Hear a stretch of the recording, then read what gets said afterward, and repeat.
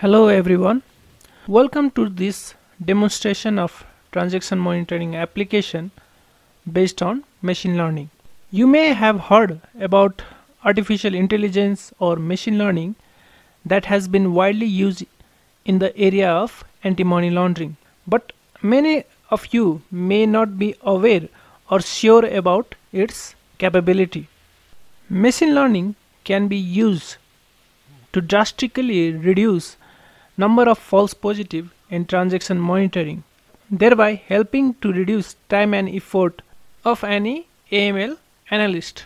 This application is going to prove that.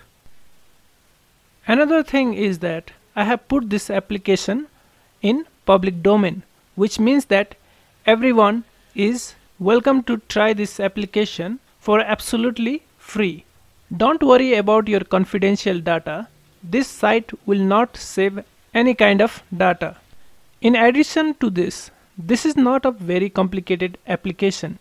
You just need to upload your data, select various options, and this application will deliver the output in CSV format. So you don't need any prior knowledge on machine learning or any kind of mathematical concept to use this application. It is very intuitive. I will explain the process later in this video. However, you may want to read the instruction by yourself. So just click here. You will be directed to the user manual page. Here in the instruction page, please download this template in which you need to organize your data. You need to read instruction on how to pre-format your data before applying that data into this application. So read this instruction carefully before trying it on your own. I have taken the sample data from this Kaggle website. The name of dataset is credit card fraud detection data. I have customized this data to meet the need of this application. I will share the link in the description section below so that you can grab your own copy. Now let's look at the data. Please remember, your data should be in this format. You can say that this is a limitation of this application, but I think it will meet your requirement. The first column is risk rating. It is the risk grading of accounts in your organization. So you may have risk profile your customer in different categories like high, low, moderate. So you need to put the same information over here. These are parameters in your scenario in rule-based transaction monitoring. Let's clarify this with an example. Let's say if you have a scenario that generate alerts if any customer withdraws some money above certain threshold. So the parameter can be cash transaction above that threshold amount. Similarly, you may have scenario to monitoring wire transfer transaction above certain threshold. So we can have a parameter, let's say inward swift above 10,000 USD dollars. So we keep all these parameters in column headings. So I have created the data based on these parameters. One key thing that you need to note here is that rule-based scenario is just like filtering in Excel. So you are filtering data on the basis of certain parameter. So for every scenario you can generate data. Okay, you can ask your IT department, they can generate that data for you. At the end of this data, the last column you can see here has a str heading. So In this column you can see there is in some row there is 0, while in some row there is 1. So 0 means that account is not suspicious after our analysis, and 1 means that account is found suspicious.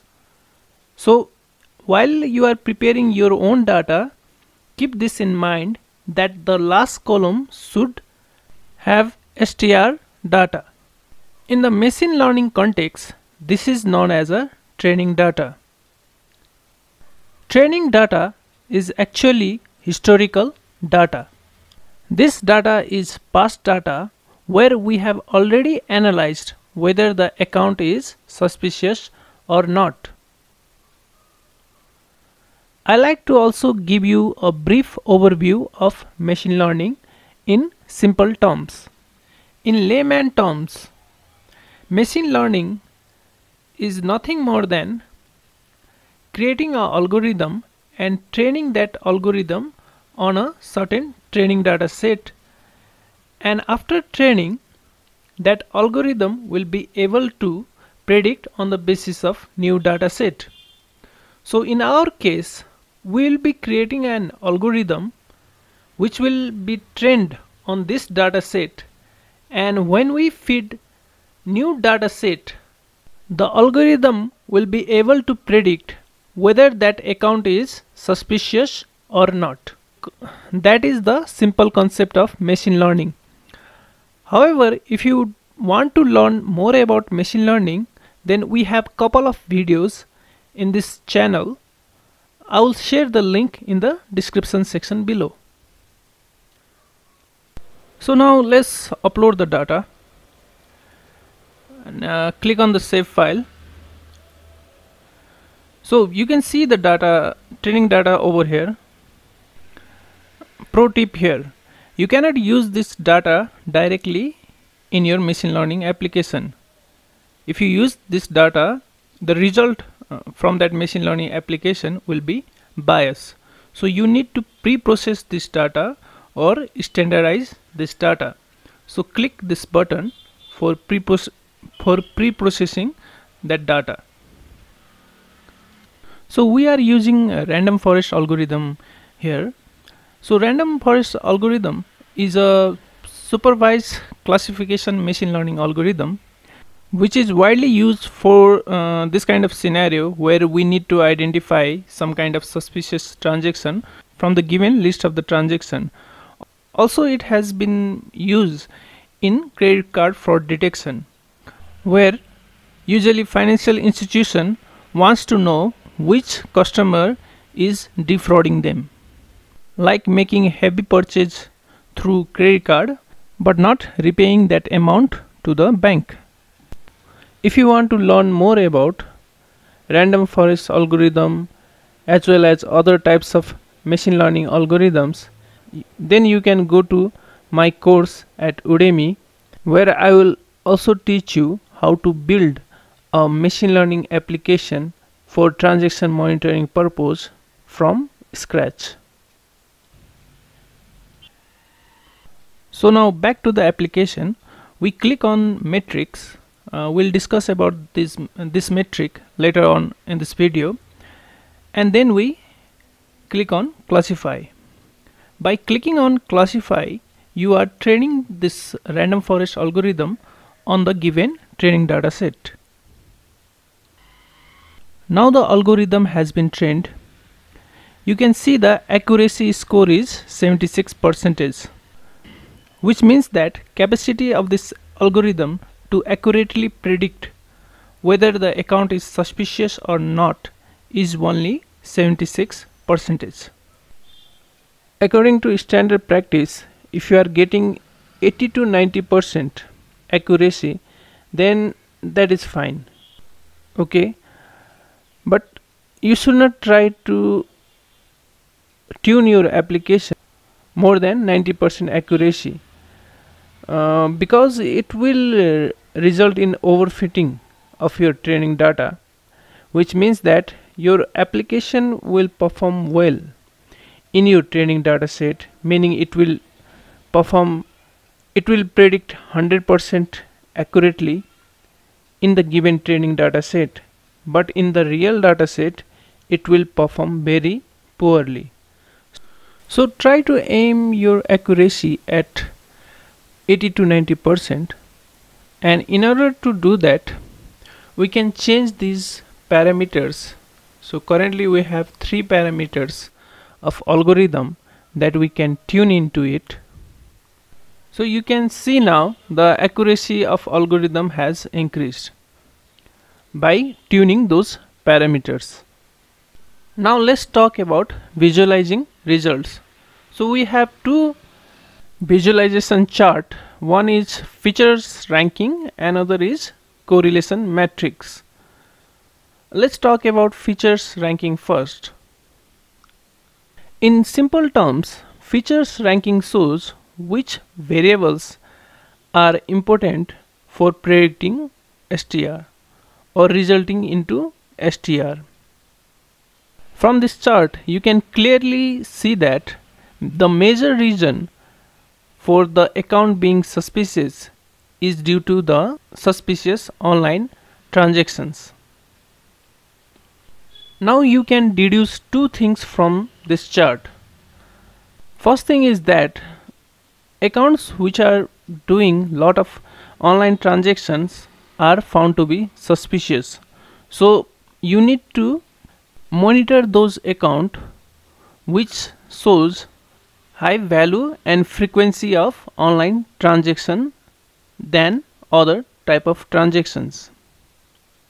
Second thing we can derive from this chart is that since the most of STR accounts are resulted because of online suspicious transaction, it may mean that you are not focusing on monitoring of other types of transaction, that you don't have a sufficient scenarios for monitoring other types of transaction. Then it means that you need to create more scenarios regarding other types of transactions. Another important chart that we have here is correlation matrix. Now let's plot that. To briefly explain you about correlation, correlation shows the relationship between two variables, whether they are positively or negatively correlated. For example, sale of ice cream increases during summer time, whereas in winter time the sales will decrease. So in this case the sale of ice cream variable is positively correlated with temperature. So with this chart you can get very valuable insight into how different parameters of STRs are correlated with each other. For example, you can take this parameter cash 610 transaction debit. This parameter shows that number of cash transaction withdrawn from a particular account for a certain given period of time. You can see that this parameter is positively correlated with mobile internet transaction credit, which shows number of transaction deposited in an account from mobile and internet banking. Also, I like to point out that the shade of color shows the degree of correlation. More darker the shade of color, highly the parameters are correlated to each other. Coming back to our example, now this relationship shows that in many suspicious account, what we can see that whenever amount is deposited through mobile and internet medium, such amount are withdrawn under threshold amount. So in Nepal the threshold amount is 10 lakhs. This is definitely suspicious. So what this means to you? Now you can create a scenario to monitor these two type of transaction. which will generate more STRs. Now we have come to the next important part of this video, where we are going to use our trained algorithm to predict suspicious transaction on new dataset. Now let's upload our new dataset, and before carrying out any activities in this dataset, let's look at the dataset. Please remember, this dataset or the new dataset should be in the same format as in the template given for the training dataset. One important key feature of this dataset is that we don't have str column at the end of the dataset, which we are going to predict using this algorithm. We again need to transform or standardize this dataset. Give it some time, as it will take some time to analyze this dataset. Let's click on the predict, and voila, you have a CSV file to download. Click this link to download the file, and let's open it. You can see these are the STR prediction made by the algorithm.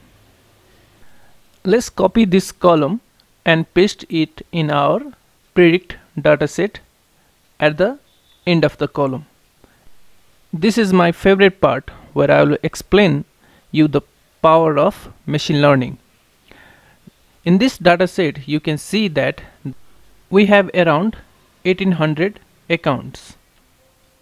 Now let's check how many accounts are predicted as suspicious by this algorithm.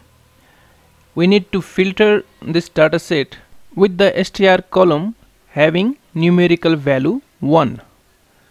1 means that account is found suspicious, while 0 means not suspicious.